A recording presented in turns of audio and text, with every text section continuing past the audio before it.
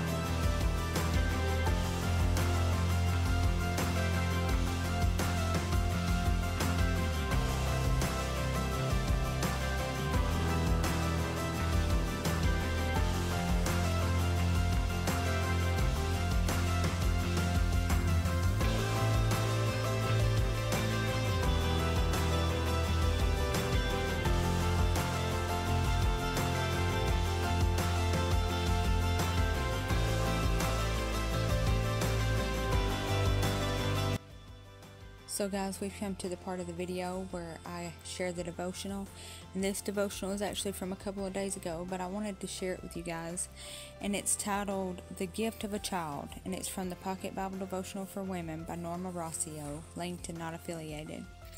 And the verses are from Psalms, Proverbs, Luke, Matthew, and Mark, and it reads, "What is the greatest gift next to Jesus that you have ever received from God? I remember mine was the day my child was lying in my arms, defenseless and at the mercy of my care. I realized that from then on my heart would live outside my body. The day God entrusted you with one of His children, you got one of the greatest blessings and responsibilities. Everything changes, your lifestyle, sleep patterns, way of seeing, and making decisions just so this child can know God."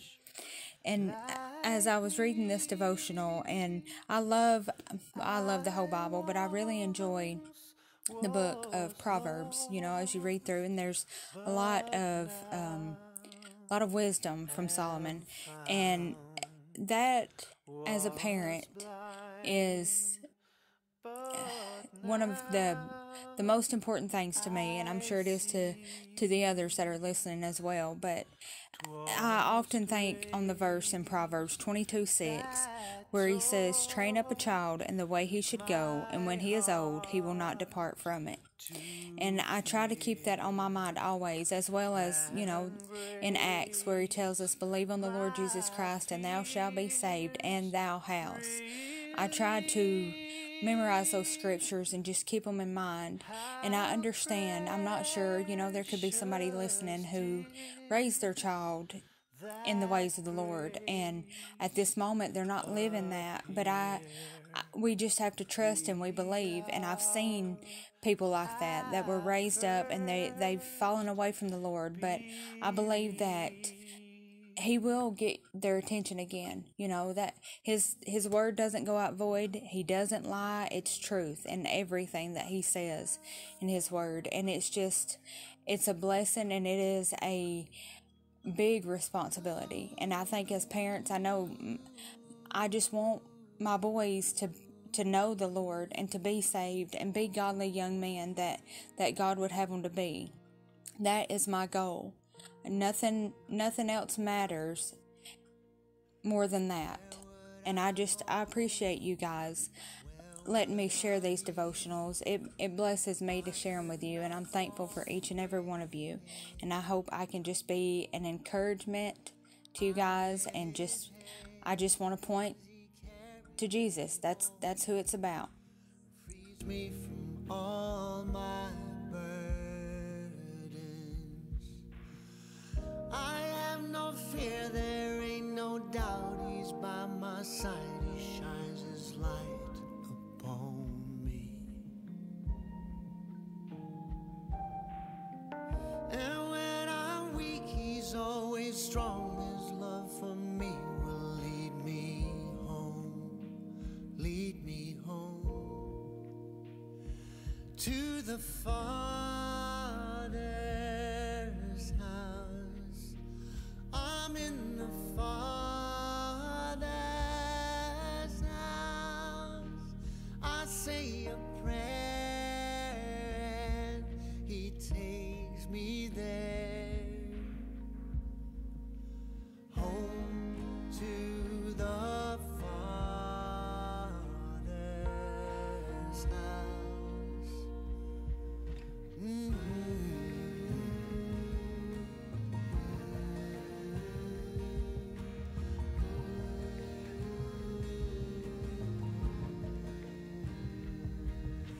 Here it is house, there is a light, it is shining for you and me. Just open your heart, open your eyes, he will show you his might and glory. And though I slip, I never fall. He lifts me up and turns his face towards me. And in his eyes I see his love. I take his hand, he leads me home, lead me home to the Father's house. I'm in the Father's house. I say a prayer and he takes me there, home to the Father's house.